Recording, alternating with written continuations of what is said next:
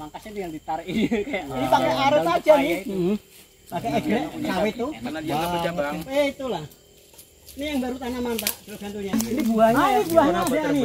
Ini buahnya Mas. Sengon. Iya. Berarti dipetik Pak ya buahnya ya?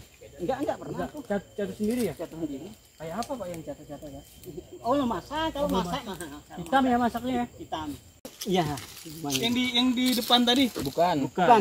Buat ini kan penyangga. Iya, penyangga. Oh, penyangga ini. Ini kan intinya gini, nanti kalau naik ini dipotong biar yang lain ikut ini. Ini kan untuk bibit penyemian, mau dijual bibitnya. Kalau sudah gini, kalau udah ibaratnya kalau nggak dipotong sudah tahan naik sendiri. Itu ada yang langsung naik sendiri itu, biar masih kecil. Banyak yang naik sendiri. Cuma saya ini kan. Berarti bisa beli bibit di sini Pak? Bisa, bibit juga kan tuh. Bibit juga enggak boleh kan banyak teman. Di situ banyak boleh juga. Sudah segini guys sudah mampu nih. Iya. Nih nanti kan lurus terus ya? Iya. Lurus nih. Nanti kalau buangnya gini aja nih. Kedua pun dia nggak ini Kak. Buangnya gini aja nih Kak. Nggak terlalu ini. Kan? Dia nggak rebah. Dia tahan rayap ya Pak ya? Tahan rayap. Tahan ini.